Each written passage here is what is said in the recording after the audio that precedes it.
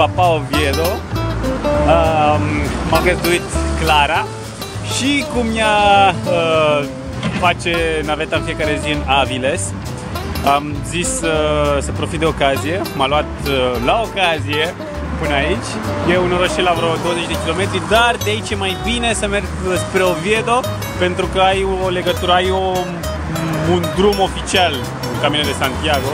Din Gijón era mult mai dificil și cred că scurtești și câțiva kilometri.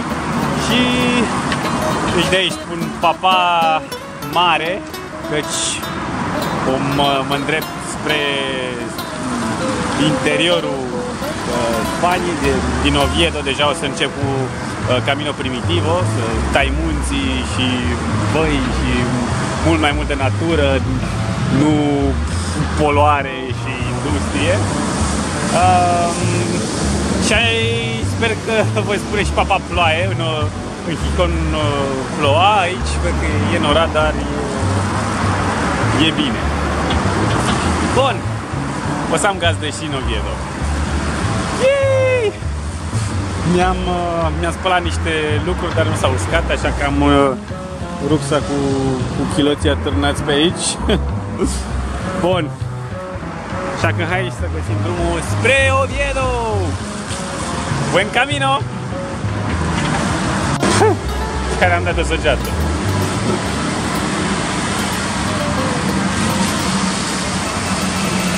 Bun, și asta nu e fabrica de nori, e doar fabrica de poluare. Și wow, o căprioară! Mi-a tăiat calea la 10 metri în față. Wow. Era aici. A treia oară când văd o căprioară.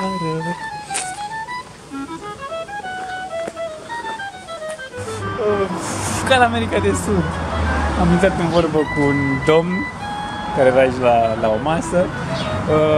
Și din vorbă un alta, la sfârșit s-a dus în magazin și mi-a cumpărat niște prăjiturele, o Coca-Cola, chit că nu bea Coca-Cola, dar ce este important.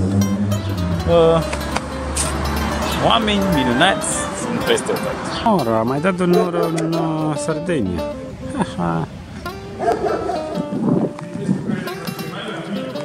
Oviedo, catedrala din Oviedo. Nu spune că e închisă.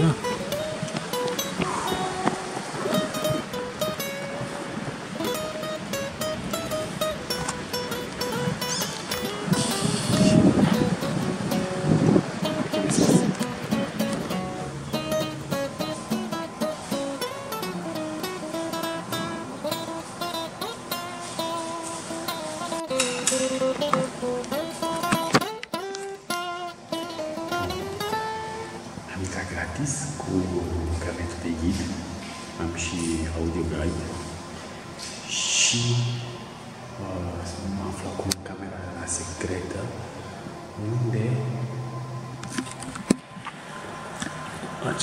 acest cufăr a fost adus din Ierusalim. Așa, și ci că ar fi și un fragment din Giulgiu Sfânt, Giulgiu la Torino.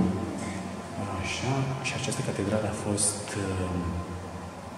construită în urma înfrângerii musulmane pe la 700 și ceva. Și de aici începe oficial Camino Primitivo.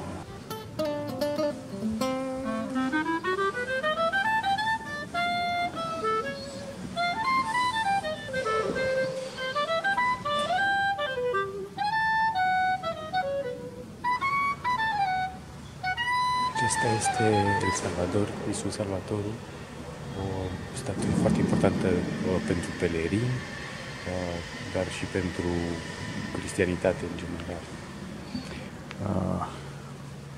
Se spune că cine se duce în Santiago de Compostela și nu trece pe la El Salvador, nu e pelerin cu adevărat.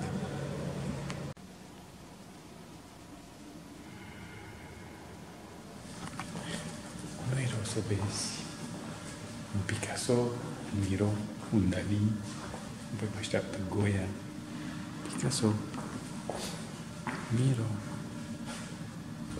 Dali. Aici o sală, numai cu El Greco și sunt cei 12 apostoli. Și dacă nu știți, îi prezint pe Sfântul Petru,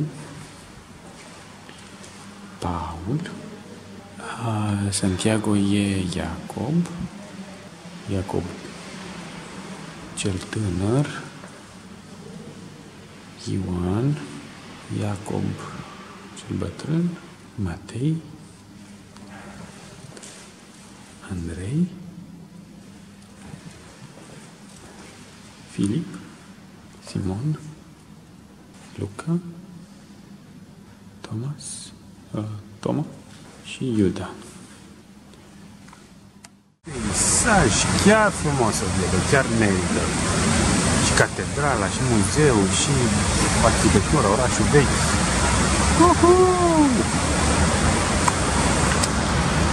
Yay! Și gazda Lola e o profesoară de arte.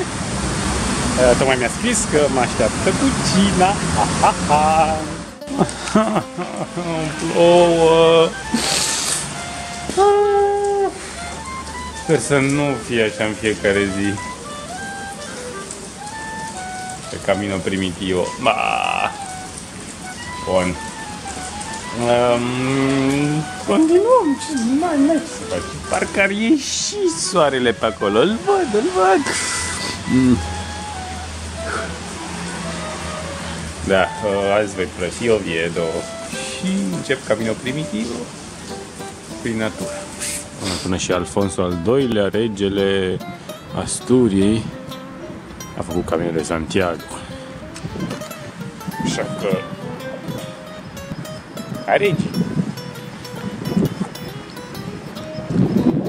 S-a oprit ploaia momentan. Deci prima zi ar trebui să fie lejeră, dacă nu plouă. Ia uitați, nu doar noi avem căpițe, chioițe.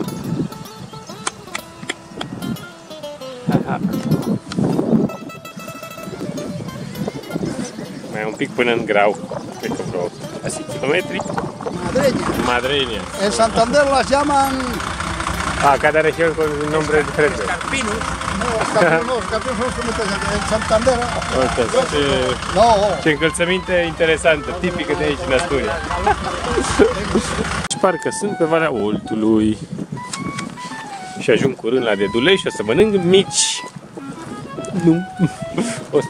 O să desfac o conservă de calamar. La telejurnal. Cașcaval.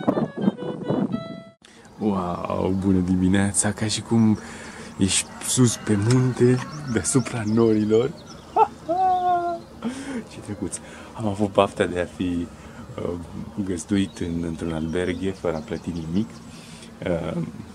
Gazda, mă rog, ține de primărie. A fost de treabă și a zis, cum să pui cort? Nu, nicio problemă, te găzduiesc. Aici am petrecut noaptea. Alberghe de peregrino San Juan de Villapañada.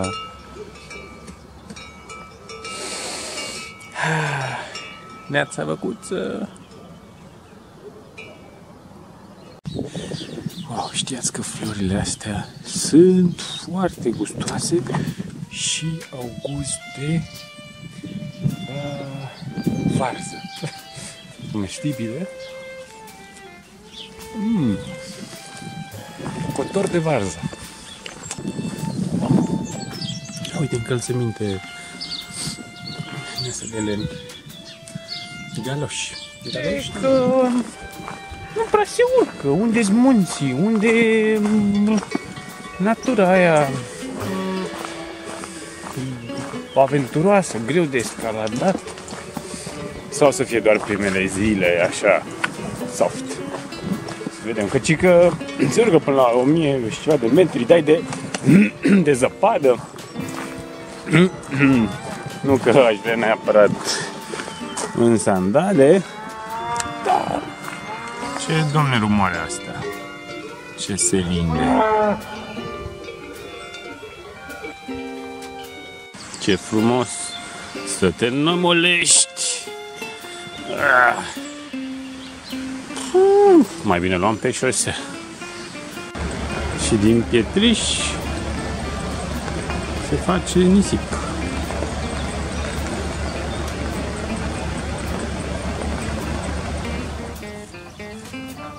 Un domn cu coasa. Sunt plăcut surprins să văd că e încă Spania tradițională. Și am văzut galoșii de lemn, uite, domnul cu coasa, tot felul de fânare tradiționale, căpițe, îmi place, animale.